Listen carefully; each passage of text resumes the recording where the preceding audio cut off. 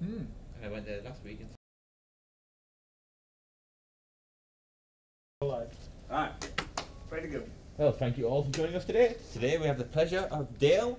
Dale is a master's student, for you guys who don't know him. And he's nearly completing his master's thesis on parallelization of agent-based models in computational social science, or as Dale likes to call them, entity-based models. Over to Dale. Well, thank you. All right, so first, before I jump into any of the slides here, I just want to make a brief note on the research line here, because this is a little different. Matter of fact, I'd hoped that Andrew would have introduced this by saying now for something completely different, because he has the right accent for it, but that didn't happen. We can start again from scratch if you like. Oh, cool. So this is there's a research line where it's about methodology in agent-based modeling, individual-based modeling, or as I've compressed the two into entity-based models, so I don't have to say all those words. So that's what this is. And so this started, Rob teaches an advanced agent-based model class every 2 years. He's teaching it this year. In the fall, he'll teach it next year. If he follows the same pattern, it'll be in 2019. I highly recommend it. This line of research came out of that particular course. And I think it adds a crucial element to the social scientist talent stack to be able to understand how to parallelize models in those situations where they get too big for running it on just a single standard computer. And in doing this, I tried to balance the social science side and the computer science side. I probably did a lousy job, because anytime you do that, you generally do a lousy job. But just the same, wanted to try to do that balance, because this is a social science program, but it's also a computational social science program, which means we do use computers as tools, and we should understand how the tool works. Understand that if we know how to a shovel works. If you want to dig 3 holes at once, you can get 3 people and 3 shovels, or you can get 1 shovel with 3 shovel heads. So, but in any case, you can parallelize things. So, all right. Now that I put a smile on Bill's face, I can move on. I don't think I weigh enough for that. That'd be too much on those 3 shovel heads. Oh, you would. You have to put a lot of effort into it. Sand. Start with sand. Sand. Or water. You can start with water. So here was what I ended up with my research question. I'm going to use my fancy laser pointer here because my real laser pointer broke. And so I'm using this. I can also tell you the temperature of the wall is 23 degrees centigrade. And the little dot probably does not show up well on YouTube, but so we're looking at number 1 here. So this is my first question. It was an easy question because I kind of figured I knew the answer going into it. But just looking at how does the hardware play a role in their social scientists' capability to really create larger scale models, and then secondly, how does the hardware change the approach and the skills needed for modeling, and it does. And then the last one was this is really kind of a tacit knowledge type question. Is it worth the effort? Because you're going to go to an effort to do this, and is it worthwhile to do this? So those are my 3 questions that I wanted to answer going into this. Oh, and feel free to ask questions anytime during this. You don't have to hold it to the end. I know it's a big crowd here, but we'll try to fit all the questions in. So, first thing I have to look at is this abstraction. So, thinking in terms of the entity-based model. And I did not invent that term. I actually got that out of a paper out of Lawrence Livermore National Laboratory. So somebody else invented it. And they also were combining the idea of agent-based modeling and individually based models. So we have at the very top here, you have your model that you've run. And that has to run on something. It's a simulation that runs on something. So there's 2 things it generally runs on: a general EBM framework or a designed EBM framework. Now the general EBM frameworks are things like NetLogo. It would be a general EBM framework. It's designed to work with all kinds of models. The designed EBM framework is going to be those situations where you have a particular type of problem you're trying to solve, you create a framework for solving that problem, and you're going to keep using that framework for that type of model. And I saw both of those out there in literature and past work. All of these, or both of these, sit on top of some sort of general purpose programming language. Go Would ahead. the design one be like Sugarscape? No, because, well, maybe the original. The original, Yeah. you The know, original the one that came out Sugarscape. by Parker, right? Yeah, yeah, so maybe the original, yes. These days, of course, Sugarscape is done, You know, it's yeah, been but done the, in everywhere. the Sugarscape EBM framework. Yes. So when they initially came out, and there weren't really any frameworks when some of these were, and it's been used to solve similar types of problems where you have space and agents moving around consuming things. So yeah. So in the general, so we have the general purpose programming languages, and those are going to be your Javas, your C, and those types of languages where they're general purpose. You can use those to make an accounting system. You can use those to program an agent-based model if you want to. Go ahead. NetLogo doesn't quite fit that. No, NetLogo, did I say that? I might have started to and I stopped because it does not fit in a general purpose programming language. It's a general EBM framework. Okay. So, okay, all of those sit on top of an operating system, Windows, Linux, something along those lines. And then that in turn sits on the hardware. So this is my thought in looking at this is like, all right, so we're sitting up at the top here at this framework. And I thought, well, all the way here at the bottom, here's the foundation. So if we change the foundation, how does that affect everything above it? And so that's why this is a hardware perspective on this type of thing. So the hardware is what I'm interested in. The examples I did, at least not really all three of them, are all sitting on top of Linux. They're all sitting on or some variant of it. So they're all on the same operating system. General purpose programming language of the models I looked at, those all turned out to be different.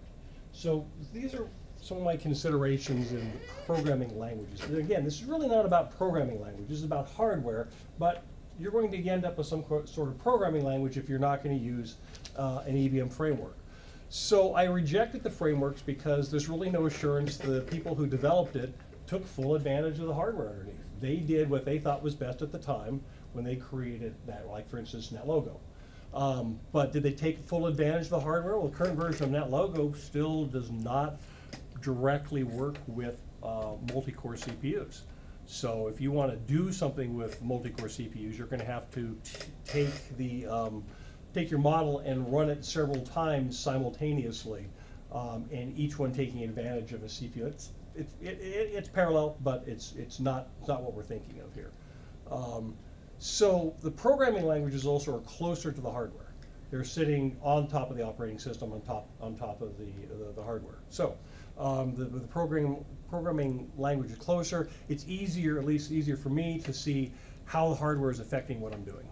And then the programming language, when I selected it, is really first, of course, general availability. I mean, this has had to be something that anybody could download and use. You didn't have to go purchase some special programming language. Taking into consideration the entity-based model that was to be implemented, and then how that fits on the hardware architecture. And all of this really helped me answer the third question about is it worth it when you're looking at all this. Okay, now one other thing to mention on languages. You mentioned NetLogo. So a lot of times if you're programming in this language, you don't realize what you're actually programming on. For instance, if you're programming in Java, it's what you're used to as the programmer, but you're really programming in order for the Java to be turned into Java bytecode, which in turn runs on Java virtual machine. So the real language, if you will, but you're protected from it, is the Java bytecode, and the real machine you're running on is the Java virtual machine. Now it turns out that Clojure, a modern day version of Lisp, also does the same thing. It turns into Java bytecode, runs on the JVM.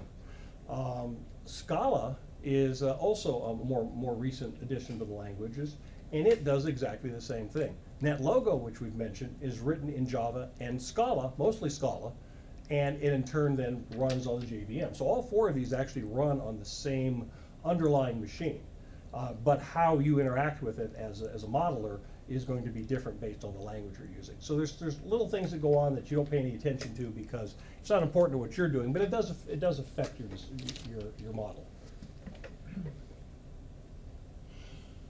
So this is how I categorized the hardware. The first one being the multi-core central processing unit. This is a CPU with, we've been stuck at just a few cores on the personal computers for a while, until recently when a competitor to Intel came out with some new processors, and now Intel suddenly said, oh yeah, we've had these all along, here, and start selling multi-core or CPUs with more cores on them. So there's some now up there, almost 20 core CPUs, so which is nice. The graphic processing unit, this started out, oh, and a word on this, GPU and GPU, everyone uses those interchangeably. I've tried not to, but occasionally I have, just because of the context. These started out, graphic processing units started out as a way to do video faster on computer systems, particularly gaming systems. GPUs is when someone said, hey, we can use that computing power for something else, and created a general purpose use of the graphic processing unit. So those are the two things you'll see. So we have this. These are in some, but not all computers, but most computers have a GPU. Application-specific integrated circuits. Those are very specialized systems. We'll talk about them later.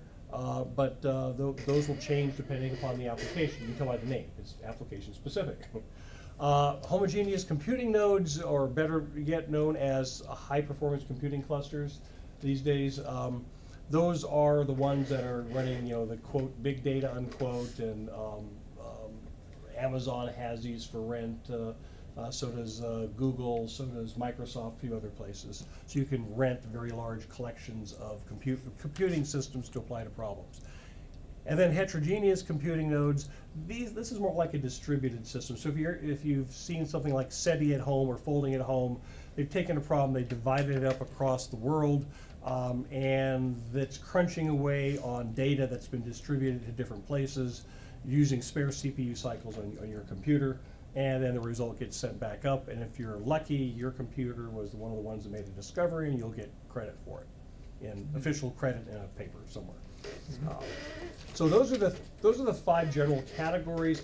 There's lots of ways to create hybrids of these. You can mix these things. You can have something multiple CPUs with a GPU unit on it. There are high performance computing systems with ASICs and with GPUs. So this is not, it's not fixed boundaries between these systems, but this are the general categories. In my presentation here, in my thesis, I did not worry about number 1 here because it's been done quite a bit by a lot of people have explored the multi-core central processing unit, and I did not explore the last one here because frankly, trying to find a way to set that up on an experimental level, I'd have to have a lot of friends around the world, and I just don't. So, there may have been some other ways to do it with, but the grid computing and stuff it's specialized enough. I couldn't find an easy entry path into that, and generally it looks like a bad idea with agent-based modeling because you're going to have very high latency with communicating between the nodes that are all over the world. You're going to have internet-level latencies. Yeah. So it might be a bad idea. So, all right. So. The model that I used, the EBM, was a ZIT model. Now, this is Andrew's favorite model, I understand. Rob keeps telling me. No. I think he was kidding when he told me that. Yeah, the segregation one's my favorite. So. Okay. So, but it's a ZIT model, and the reason I use the ZIT model is because this is what, in the parallelization world, you would call a embarrassingly parallel problem. You can take this model. You can take the data that is going to be worked on. You can divide it up. You can run the model on the pieces, and then put the results back together at the end. There's no communication while the model's running. There's just the communication at the end. So this makes it a very simple thing to do. And I was going for simple here for obvious reasons. You want to start simple and work your way up. Like I have something else to do, later on, so start with the embarrassing parallel easy stuff first. So it's the ZIT model. This is the constrained version. It's there's limitations to how the ZIT agents will trade with each other. And I won't go into how the ZIT model works because I hope everyone here already knows how that works. All right, now we'll get down into the individual pieces of hardware. So, first thing I'll be talking about is the general purpose graphic processing unit. Now, this is in order to make sure that I isolated these systems as much as possible. I purchased hardware for each of these. Well, 2 out of the 3. I wasn't going to buy a high-performance computing cluster. So this is the NVIDIA Jetson TX1 development kit. It's inexpensive. It's $600 unless you're a student, and it's $300. So that's a nice price. You get basically the main board of the computer, and then the GPU is here in the center with the fan on top of it and the heatsink. There's a camera on board here that it comes with. There's a place back here you can put Wi-Fi antennas. There's Ethernet. I mean, it's a full computer. The main processor on this is an ARM processor, so pretty much like what's in phones, Raspberry Pi, that type of thing. There's in terms of software, there's full software. It comes with Linux already on it. You download the latest version of the programming environment for the hardware, and which is the CUDA environment. And you and from there you can start writing parallel programs using the GPU. So this is a nice setup, I thought, for doing this. I had full control over the hardware. Linux did minimally what Linux does, and I didn't ask it to do anything more than that. So no overhead of having a GUI on it or anything like that. So it's just command line SSH'd into it, and set up the programs or ran them from there. This is the TX1. There's a TX2 now available, so it's just same board, better GPU. So how's this different? Well, the CPU, you've got multiple cores here, but not a lot of them. And these multiple cores sit on a board with lots of memory, and they're fully functional computing units. They can run the gamut of all the things that you find in today's software world. The GPU, you have thousands of cores. Each one of those is a computational unit, but there's not very much memory on here compared to the CPU. So limited memory, lots of cores on the GPU. On the CPU, a few cores, but lots of memory.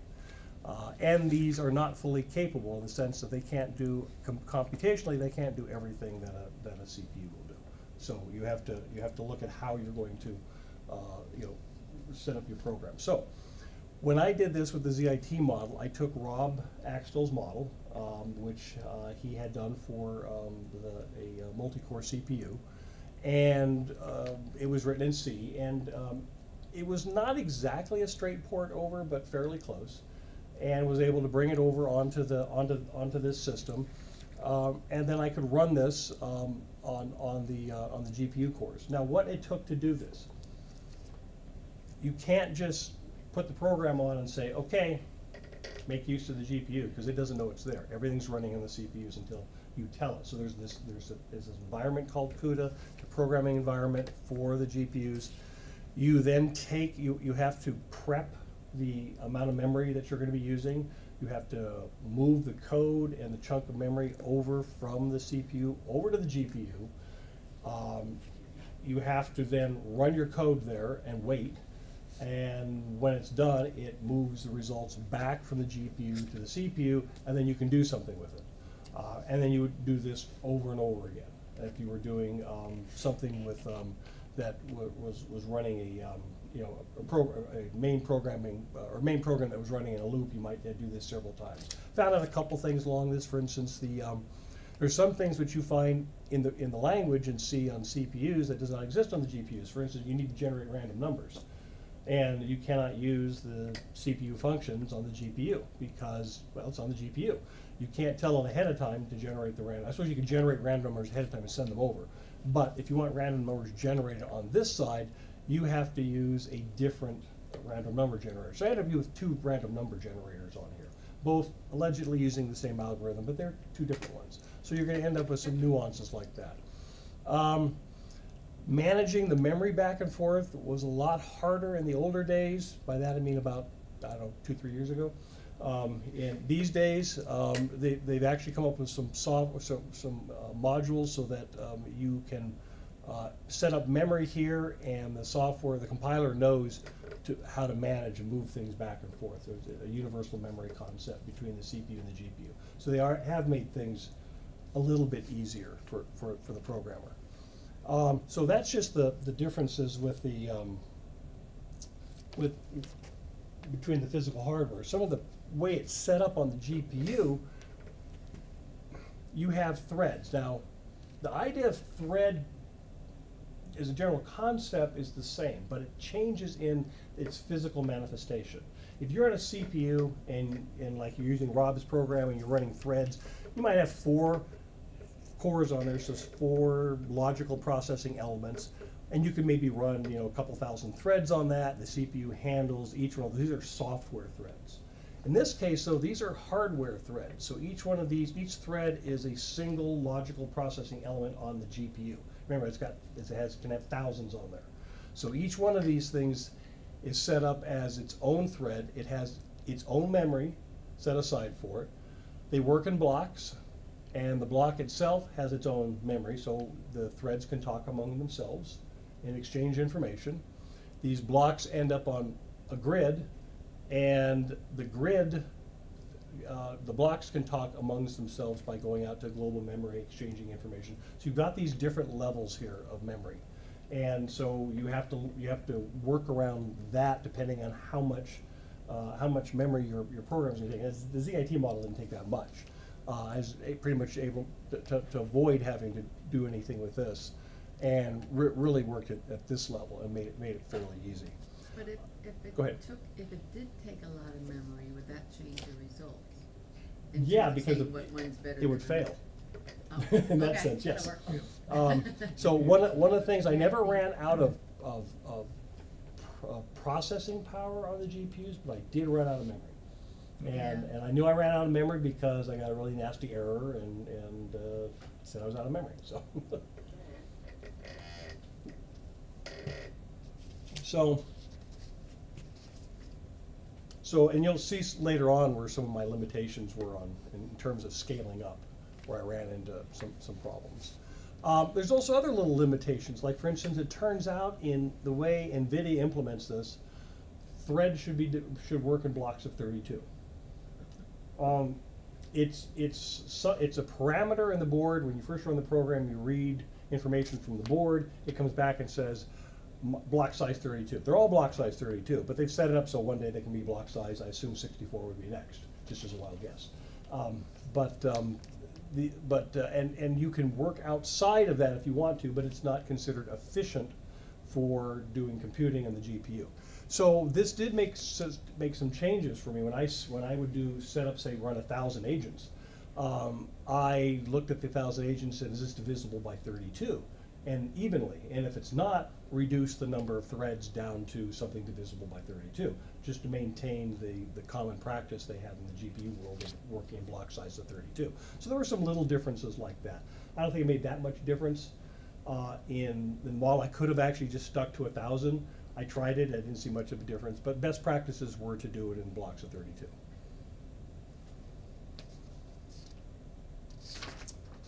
So let's take a look at some results. So I ran this from 1 thread up to 10 to the 6 threads, and then also from 10 to the 3rd agents to 10 to the 6 agents. I did 30 runs for each intersection of these two, so I could average the results out. And of course, you can see the amount of time it's taken. This is all in milliseconds, so the amount of time it takes. This runs pretty fast on a GPU. Even the one agent here, by the way, I did break the rule about everything being divisible by 32. Broke it for here, because I have to stick with, I have to run something. But then once I got up to 10 to the 2nd power, then I could modify things a little bit. So we ran this. You can see how it as you scale up. You can see how much longer it takes. Like I said, though, compared to the other ones, even though this wasn't supposed to be a speed comparison in my mind between the different pieces of hardware, this was the best. This really ran well, ran fast, and it would be something worthwhile looking at if you're running a larger model. To look at this graphically, because it's looking at numbers is the chart's a little hard. You can see how it's scaled. Now this is using a speed multiplier. It's also called speed up in some books. And I've gone back and forth, and I have to admit, and still haven't quite reconciled that particular issue. Although I like speed multiplier, I think it's more accurate, but speed up is more popular. You'll The basic, find this, Bill, when you're reading it. yes, Bill, when you read my thesis, go, aha, it's the red pen right there. Okay. So you look. What you do is you look at what is the speed? How many milliseconds does it take at the lowest number of resources, the lowest number of agents, so forth. You find out that speed, and then as you scale up, you compare everything to that speed, and that gives you an idea of what the speed up is for each of these. So you can see the actual number of threads I use. So instead of 100, I use 96 here. Instead of 1,000, I use 992. But as it scaled up, some of this was 10 to 3 agents was pretty much was fairly linear over the the 1, 2, 3, 4 data points. But as you went up in the number of agents, you can see some variations in the speed multiplier, and some of that has to do with sometimes you're running more agents than there are cores on there. It'll handle that. But there's going to be some delays in when it switches between different blocks in order to be able to run it. But still, decent speed multiplier. You're getting up to 90 times faster than running it at a single thread. So I'm tempted to say it's only 2 orders of magnitude faster. For this one? Yeah. So, but it's it's a decent speed up compared to some of the other pieces of hardware. The last thing I'll say here about the GPUs is one of the good things about this is as a modeler, you're controlling all the resources here. You have one computer, you've got one or more GPU boards. You can do multiple GPU boards. And you can turn off all the other programs that you may be running and really cut down to just what you want to work on, and you've got full control here. And that's something that I think is useful to have when you're trying to run a model. I mean, Rob's running his models where he's trying to simulate all the firms in the United States, on a one-to-one basis, and that's all that computer's doing. So that's you really want to approach that particular model. In terms, or that particular method, in terms of the software that I was running, and the program, writing the program, all these calls out to the GPU, it was like a function call basically from C. It was well integrated with C. If you're using Python instead, which you could have, then instead of a function call built in the language, it's going to be an API. But still, well integrated to be able to do this. So there's a variety of languages that you can do this. You can use the GPU with. Fortran is supported here, which makes sense for scientific use of it, because Fortran is still quite well used for scientific programming. There's a lot of capability here in terms of support. The company very much supports it. There's going to be a conference in DC, I think, in just a few days. AI conference that NVIDIA is either part of or putting on. I'd know more if I was going, but I'm not. So the amount of instructional material is available not only on NVIDIA's website, but there are MOOCs out there where you can free courseware they'll teach you how to program in the GPUs. Now, a lot of times that's really oriented toward video, toward pictures, that type of thing, or gaming, but everything translates across. The basic skill set does. So well supported, well used, and probably will be around for a long time until someone invents something super cool that replaces this, but it's going to have to be pretty good to replace this. So the next one is a little different. So this is application-specific integrated circuit. So this is the second piece of hardware that I tried things out on. Now, emphasis is really on application-specific. Let me give you some examples of application-specific that have been around, like signal processing.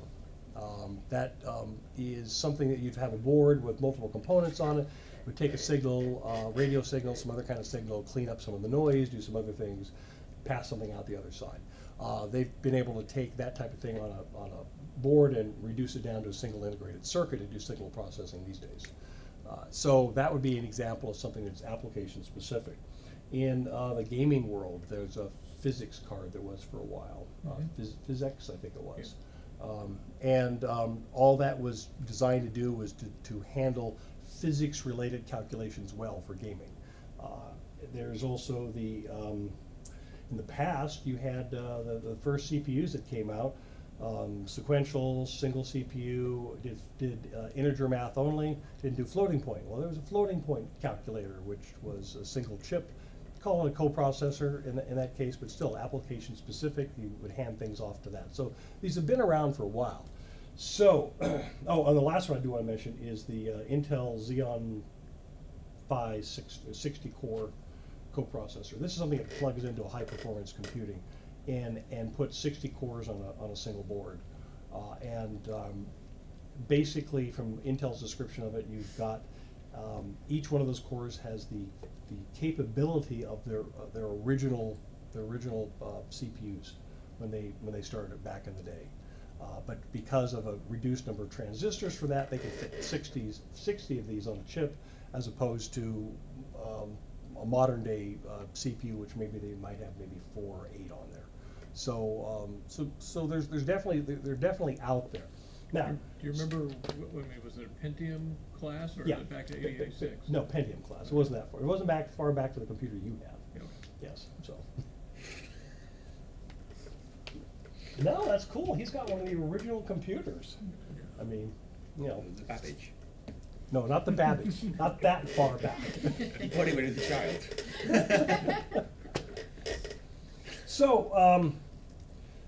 So this little board was nice. It was $100.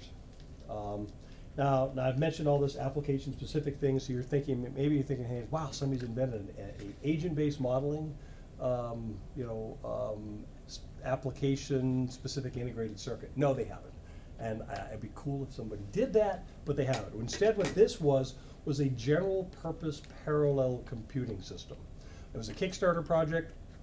The guy that put this together is hoping to start a revolution in parallel processing, so that people will be able to do this at home. In reality, that didn't happen. He was ahead of his time in this. This is just going back just maybe 4 or 5 years, but what sold were 16-core boards. They made some 64-core boards, which unfortunately I have not been able to get my hands on. But this has promise. He went to work actually for DARPA, where under a DARPA project they've taped out a 1024-core board. So there is interest in this type of coprocessor or ASIC. But this particular one, like I said, it's $100. It also runs the Linux operating system on this, full Linux operating system, plus the supporting programs it needs to talk to the Epiphany chip, which is this one, which has the 16 cores on it. So what can you do with 16 cores? We can't do a lot, but you can certainly test the idea of working on this type of thing, which was the whole point. So this is, I'm showing you a 64-core one. The idea is the same, except the 16 core is just a piece of this, and it's just easier to see on a 64 core. But the reason why these are so powerful is because you basically, each one of these, you have a little CPU, a reduced instruction set computing, so similar to what the GPUs are. But the difference is every one of these can talk to every other chip. They're on a mesh network, and a mesh network means everything talks to everything. So to exchange information between these is extraordinarily fast. You also have the ability to both read and write simultaneously, because there's actually 3 networks connecting all of these. So one of these can say, I want to exchange information with this one over here, puts that out on the network, and it runs over to it, puts the information over there in the fraction of a second. This board operates in terms of gigaflops, which is 1,000 billion floating point operations.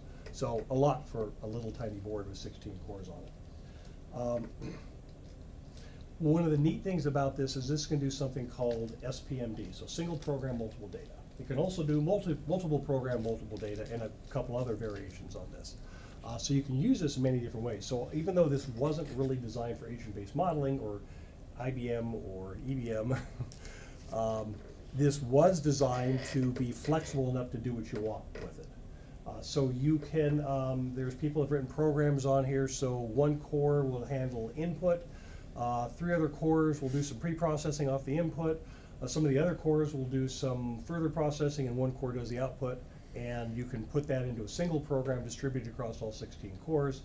The program knows what core it's on, so it knows which part of the program to run. So you've got that single program going against multiple data.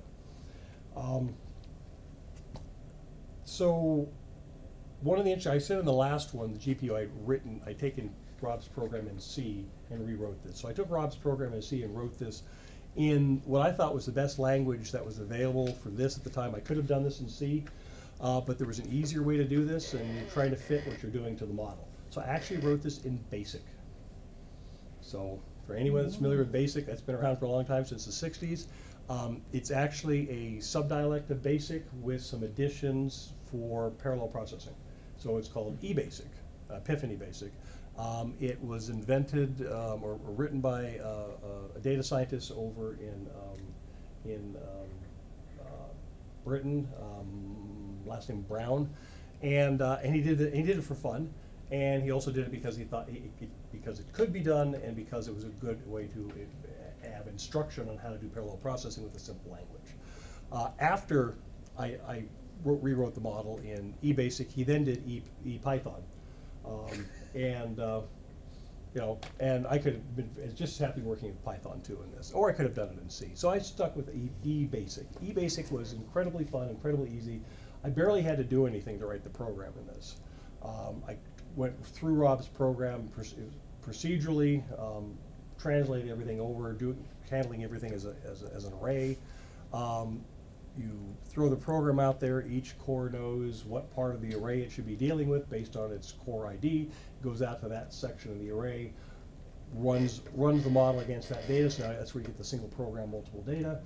And from there, once everything's done, they wait till they all sync up with each other, and they're all done, and then core 0, could be any core, but I pick core 0, then sends out a command saying, okay, bring back the results to me, I'll do the final statistics and present it. So it's a map reduce type of algorithm that's built into this language. So a lot of power for BASIC. Did you use a go-to? That's the important. You know what? I learned a long time ago after going back and reading some of my programs from I'd written BASIC in the 70s, that I should never use a go-to again. Talk about spaghetti code. So, what kind of results do you get out of something like this? Well, again, so now these are cores, but think of them as threads. So 1 through 16 threads. And you can see we've got 10 to the 3 agents to 10 to the 5th. Couldn't go any higher than that, ran out of memory. Each one of these cores only has 32K of memory. So Bill's laughing because that's bringing back some good memories for Bill. It does for me too. But 32K of memory. But still, notice something. You should be able to notice something about a pattern in the number of milliseconds on each row. As I'm scaling up here, going up by 10 by 10, the amount of time goes up approximately by 10 by 10. So each one of these, each one of these scaled up rather nicely as the number of agents change. So graphically, my 3 lines are on top of each other. And first I thought, all right, what did I do wrong? Because anytime you see something, you think, what did I do wrong? I went back and ran it all again, got the same result. So it's like, all right, well, it must be real then. So in terms of the speed multiplier, as you increase the number of cores, there are some limitations. I'm curious as to what this would look like in a 64 core, only because I see this tantalizing like little upswing at the end. Is that real? Is it not? I don't know. I don't have enough cores to find out. But on the other hand, as the number of agents go up, speed multiplier stays the same.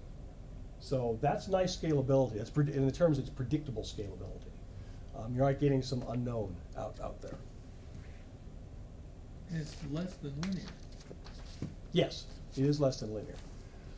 You get into Amdahl's law at some point here, because you are spending some time with the overhead. So the program does have to transfer from the main CPUs over, and then there is going to be some contention, even though it's a mesh network. There's sometimes going to be some contention on the network. So yeah, so Amdahl's law would explain the rest of it. By the way, take Ron's class, you'll learn about Amdahl's law and how to actually do the calculation. So anyway, so that was the last on this. Again, this was something I had full control over. The board's this big. You can't see because I'm not holding my hand up. The size of a credit card. I could do shy the puppets, but I'm not going to. But so it's the size of a credit card.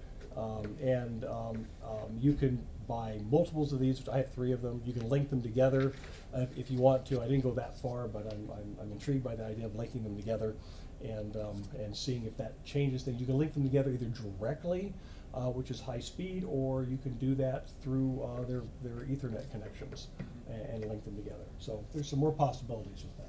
We got a comment on the YouTube stream. It says, if you want to have true application-specific chip for your simulations, try FPGAs. Yep. Boards with pretty powerful chips cost a range of approximately $100 to $200, and build hardware implementations of the agents. Matter of fact, this board has a floating point gate array on it. So you can reprogram the FPGA on this if you want to. That's a whole other level of programming, and you make a mistake. You're basically building circuits and software. You make a mistake on this, you're going to brick that thing, and it's never going to run again. So good comment on that. And certainly if you're trying to get something really specific for what you want to do, designing it yourself via FPGAs would be one of the ways you can do that. Thanks for noticing the comment. All right, so now the next one, high performance computing cluster. All right, this is not the one I used. This is Blue Gene L out of Lawrence Livermore National Laboratory. I worked there at one time, and I got to play with this. I went through their class and got to do some light work on it once. And so I've been in that room. It's fun.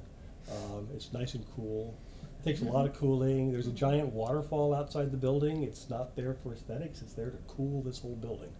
So it's a multi-story waterfall. And yeah, you've got to do something with all that heat, and they pump it out there. The angles here are on the side here. They're sort of like the cabinets leaning. It's to help with the cooling. So no, this is not what I used, but I didn't have a picture of what I used. So what I used was a small development system that my company has. They weren't really using it at the time for much of anything, and I could pick some times when hardly anyone would be on it. And so I ran this at night, and there weren't a lot of overhead or overnight jobs or anything. I don't know about now. I haven't been on the system for about a year, but that's the system that I use. And one of the problems with this is now I have lost control of the hardware.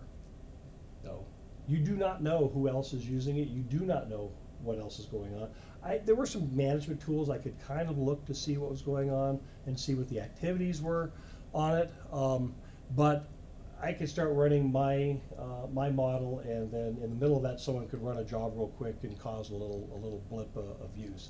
It was only 11 data nodes, so it wasn't big. These days, you can go on Amazon, or go to Amazon and rent as big of a cluster as you want. You do the same thing with Microsoft, same thing at Google. And so you can rent a cluster and run this. You can also rent them with GPUs, and so there's lots of things you can do now. Have you looked into those prices on renting those? Is it the kind of thing the universities might consider going to the cloud rather than having their own clusters? Yes and no. Okay. Yeah, yes, in that there's a lot of people have found it cost effective to go to cloud solutions. And that's because you're not directly responsible for all the problems. Right. Hard drives fail all the time. You know, I forgot the estimate now for that. I saw it once on Google, but it was given the number of systems they had, number of hard drives, there's hundreds that fail every day. So someone has to be responsible for replacing those, replacing all the other parts. And all that goes away if you're renting. It's like leasing a car. Yeah. You know, it has a problem. You take it back to the dealer and say the engine fell out, and they give you another car. So there are definitely some advantages. But you pay for all of that. Mm-hmm. But then everyone else is paying for all of that too. And so with each decision, you have to do a cost-benefit analysis. And of course, they'll help you do that. And reasonably honest, but with anything like that, you take it with a grain of salt. And I don't care which of those three vendors I mentioned. You know, their job is to sell you something, and your job is to not pay much money. So, okay. So what I was using here, because it was 11 data nodes plus a few other systems that were support systems, and we had a Cloudera implementation. There's lots of different implementations you can use for this. We just happen to have Cloudera, and within Cloudera, there's a lot of different pieces of software that you can use. In this environment, it was Cloudera. It was a Hadoop distribution for data distribution. The management of the resources was with Yarn, and then the language I used that I put this in was Spark, and it was a Python implementation of Spark. There's also a Scala implementation, and I think a couple more now. But this was, so I did this in PySpark version 1.6. I think they're up to 2 point something now. I don't know if we've Yeah, but It's yeah, up to 2.1. yeah. And something about, and all these things I mentioned, except for Cloudera, are all open source. You can go download them off of Apache and other places. You can set up a bunch of Raspberry Pis at home and make your own little miniature cluster if you want to experience the joys of managing a cluster without a lot of memory or CPU power. But what Cloudera provides, and other people like them provide, is making sure that all these pieces of software actually play well with each other. So you're oftentimes a version or two back until they make sure that the software actually works well. And then they'll move it forward. So what I did with this, let's see, just a quick thing on how Spark in this case is working, is there's a driver for your program, you have jobs, it creates executors, executors have tasks, and the tasks are your job, and it goes out and runs these. Now it's running this on hardware that in this case had 24 CPUs on every data node. So that became my first puzzle here. It's like, well, wait a minute, I don't just have cores. I have cores plus executors. How do I do that? Because I can't just increase the number of cores and say, well, those are threads. I can't just call the executors threads because they ignore the cores. So I didn't end up doing what I really wanted to do, which is run it across everything. What I did was, instead I felt like I had to do an optimization study first on what was the right mix of cores and executors. So I took a version of the ZIT model, running 10,000 agents with 1,000 trades, and I ran it, did a parameter sweep from 1 to 24 cores and out to 44 executors. Now, why 44? Well, there was 11 data nodes, so I just multiplied it by 4. Seemed like a reasonable number. It turned out to be. If it didn't, I probably would have gone out further. And ran it 30 times for each of these combinations and averaged, and then this is what I got in terms of speed. So the darker purple is the slower. As you can imagine, having one core is slow. Having one executor is one slow. But then it gets weird. It gets weird as you go out and look across this. And I don't know how well this comes across on the YouTube, but here, for instance, with 6 executors, no matter how many cores I had, 6 executors was slower. And I thought at first that was an anomaly, so I went back and just ran it again on that another time. Same results. So it's like, huh. And you can see that there's there's a diagonal here as the number of cores is increasing and the number of executors is increasing in step, where it's slower. You can also see some little patches where it comes out where it's routinely slower. There's some slower areas up here, not by much, but noticeably. I could notice that in the data and in this heat map show that there were some differences. So I got to looking at, well, why is this that it could be? And there were no ready answers. Went out and looked to see. But it's also only over a range of 2 to 1. 2 to 1 in Time. Oh, yeah. 21 to 42 seconds. Oh yeah. So it's not. It's not huge. Right. But if you're saying, okay, I'm going to run a model much bigger than this, Right. you want to pick. You don't want to pick this up here in the upper left-hand corner and say that's where I'm going to run my big model. And that was my fear, is I was going to pick the wrong thing. I went out and looked and said, well, how do you tune this? And there's all kinds of suggestions, but it turns out they're more heuristics than anything else. They're suggestions. People have had experience in trying this out, but everyone has some different answers. Even Cloudera doesn't have a precise answer on this. They have good suggestions though. So this seemed like the best way to do it. So what I end up with was some observations. Oh, well, actually, let me go back one slide real quick though to mention. Okay, I said it was 24 cores. They're hyper-threaded. Here's the hyper-threading boundary. Look down here. Below as opposed to above. Hyper-threading makes a difference. In terms of the number of data nodes, here's 11 data nodes. Here's half the number of data nodes, which is 6, which that's an interesting coincidence, but it may just be a coincidence. And then going out further as we add more executors per data node,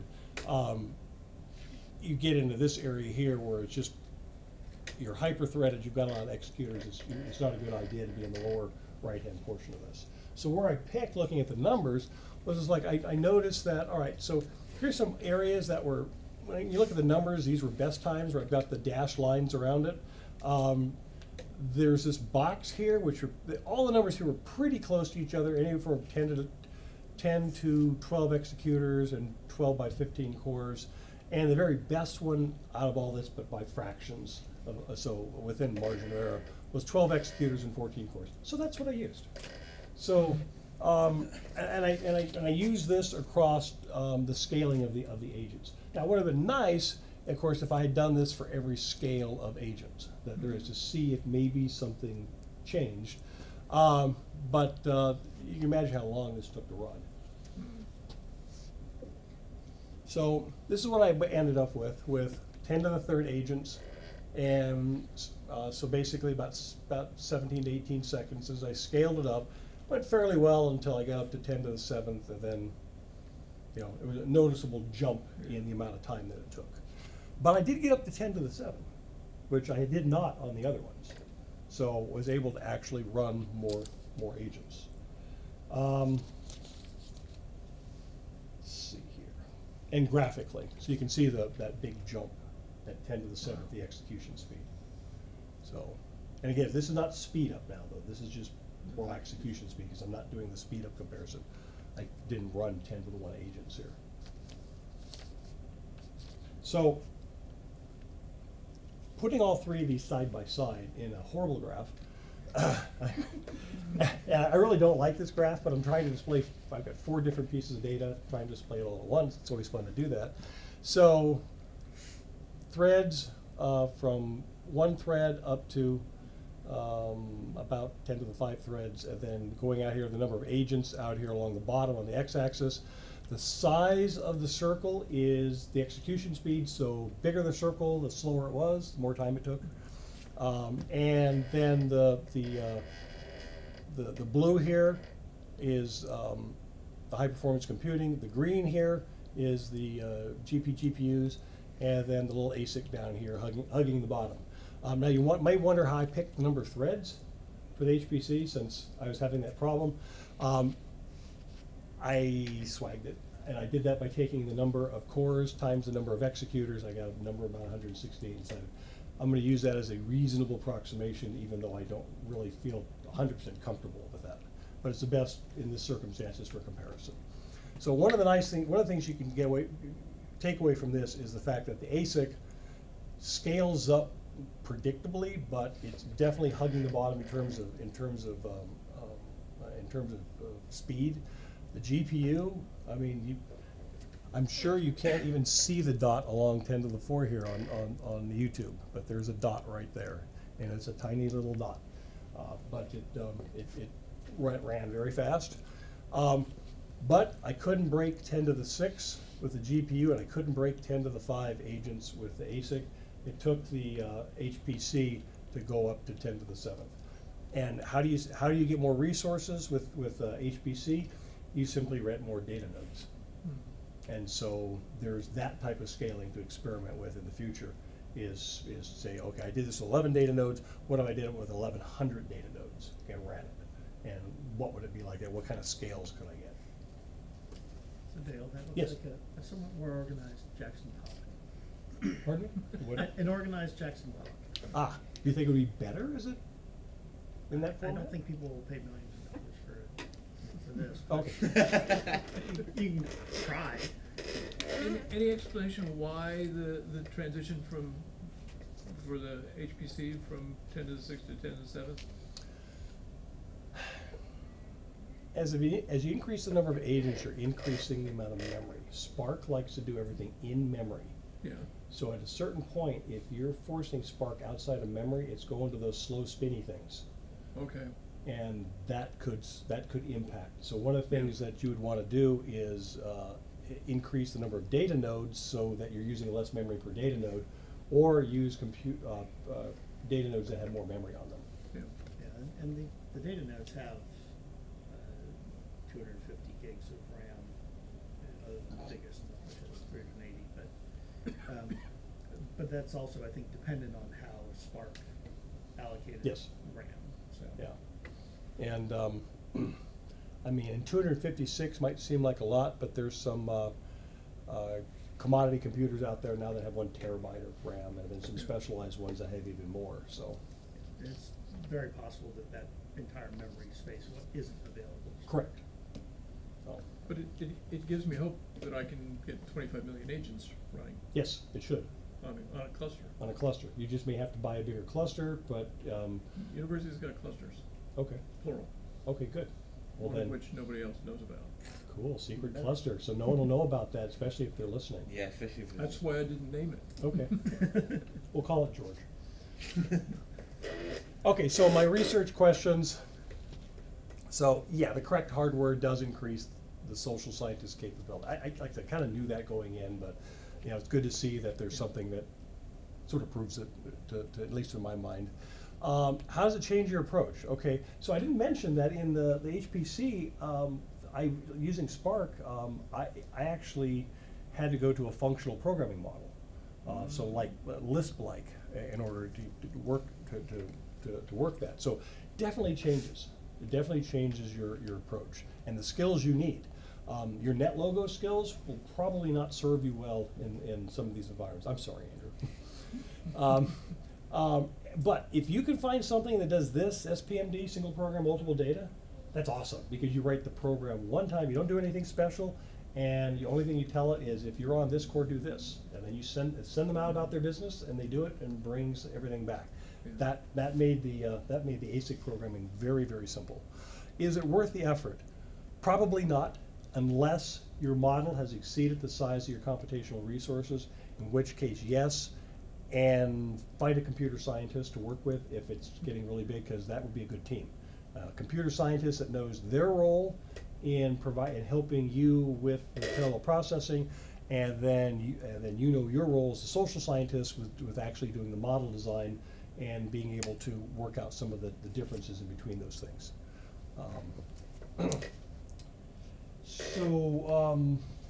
Some future work. So increasing the number of data nodes in the HPC clusters would be interesting. Using multiple GPU boards on a single host, so now you've got more GPU available on that single PC. Chaining the ASIC boards together, so you increase the number of logical processing elements or cores, would be a nice exploration. And exploring the HPC clusters with installed ASIC coprocessors like that Intel Xeon Pi board that I mentioned, or Phi board that I mentioned. one of the things is this was an embarrassingly simple model. It was ZIT. Yeah, they don't talk to anyone to each other until it's done. So what happens if you have something more complex that requires agent communication during and not just at the conclusion of the model run? This is going to make a difference. Because now you're going to have interprocess communications, you're going to have latency on that. And then tying an agent and the environment locality to a logical processing element, minimizing data transfer across computational boundaries is something you do to defeat this. So what does this mean? It basically means what you'd really like to have is some sort of agent locality automation so that you have, and for this we would turn to network science. Network science, we're familiar with it from our social science, social networks and so forth. But network science is much bigger than that. So, but you can do community detection on anything. So if you're sitting here with agents that are talking to each other, agents that are talking to, say, patches of ground, as that frequency goes up, the communications, they're forming a network. And you should be able to use community detection algorithms to find those communities. Once you find those communities, you want to make sure those communities are sitting on the same location, where in the same memory, chunk of memory, and the same computational units. When you and this is something you wouldn't do once, you have to do this continually as you see the model changing and the communications changing. You may have to exchange some agents, throw some agents from to a different community as the communities change, but that may be one way to minimize this. Otherwise, you're going to end up with different agents on different data nodes, and when they go to exchange information, you're going to have to wait. And in computing terms, it may not seem like a lot of times in human terms, but in computing terms, it's going to be forever for the computer to sit there and wait for that information to slowly crawl across the network onto the next rack over and find the blade there and get onto that system.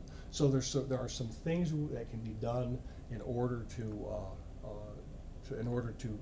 make these run faster on these kind of computing systems. Yeah, that's it. So I didn't have a cat video, so just. And Okay. Anyone has any questions?